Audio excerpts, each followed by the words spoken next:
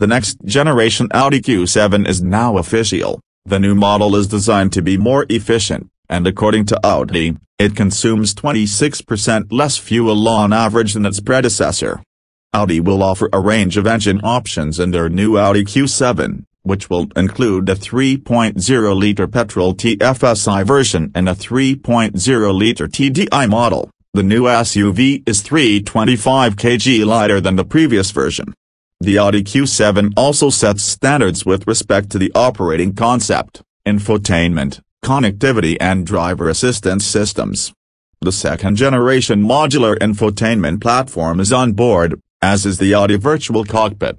The new MMI all-in-touch control unit with large touchpad makes operation child's play. Other attractive innovations include the expanded services from Audi Connect, the Audi tablet for the rear seat passengers and the 2 sound systems with 3D audio.